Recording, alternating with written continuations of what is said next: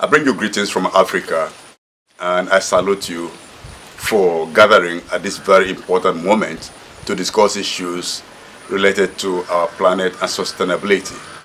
It has become very clear that the actions of mankind, of humanity, has stretched the limits of Mother Earth, and it's time to call a halt to these mindless actions that threatens the future of not just humanity, but of all species on planet Earth. The harm that's been done, a lot of that harm has come through irresponsible mining.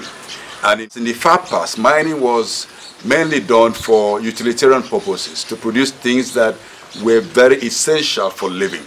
But today, a whole lot of mining, for example of gold, is done so that the gold can be placed in vaults, in banks and in other secure storehouses, so that people can accumulate value in gold, in minerals, and also to feed speculations.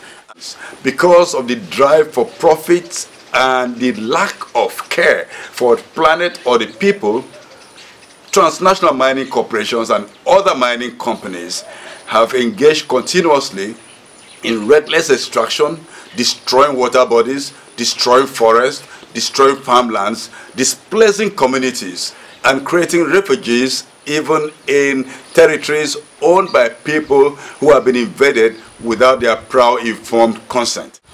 In my experience with mining communities that are resisting mining, one of the things I've found communities ask for is simply dialogue with those who would love to take the resources that they have.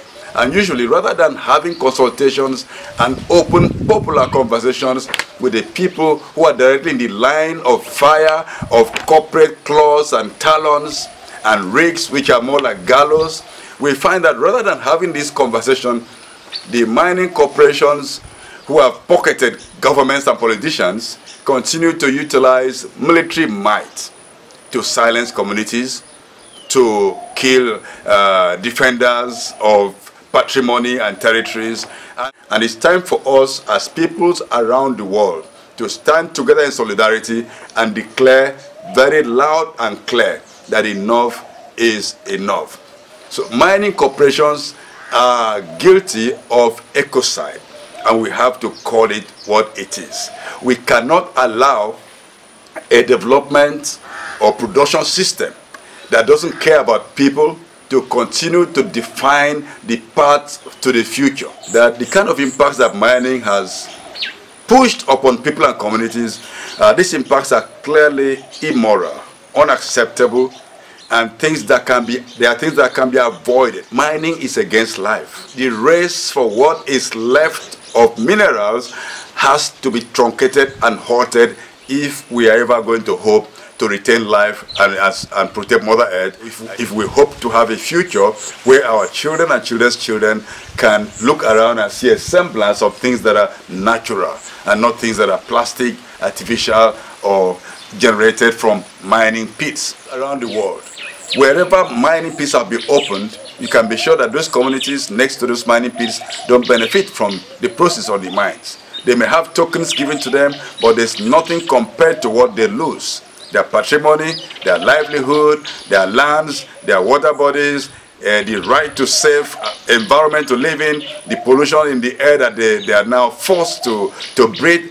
So when we say yes to life and no to mining, we are talking not only about the survival of humanity, but the survival of the planet. I've visited many communities where mines are being carried out in Ghana, in Kono, in Sierra Leone, in South Africa, where mines, some coal mines, for example, have been abandoned for 50 years, and they're just more or less burning like hell, fires burning in the caverns of abandoned mines and sinkholes, swallowing buildings and swallowing people. We just look everywhere. If you go beyond solid minerals and look at the more liquid or semi-liquid minerals, like the tar sandpits of Canada, like the oil fields of Nigeria, the oil fields of Latin America, the threat to sink rigs in the Yasuni in Ecuador. When you look at all this, you agree with me that more than ever before, we are facing a planetary emergency. There is no way that we can continue in this way. The energy required in mining can better be used to do other productive things. We've mined enough already. It's time not just to keep on digging. We can't get out of the crisis by digging deeper into the hole. It's time to use what we have in a responsible way. It is time to close the mine pits and begin a process of remediation. If we are talking about creation of jobs, a restoration of degraded lands will provide enough jobs.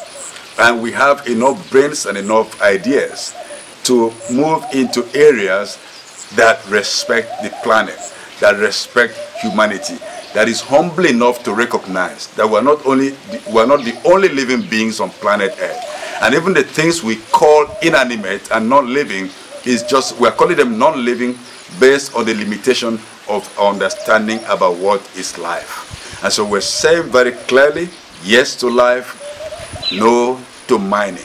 I'm happy you gave me this time to send this video message, and I thank you for paying attention to what I've had to say.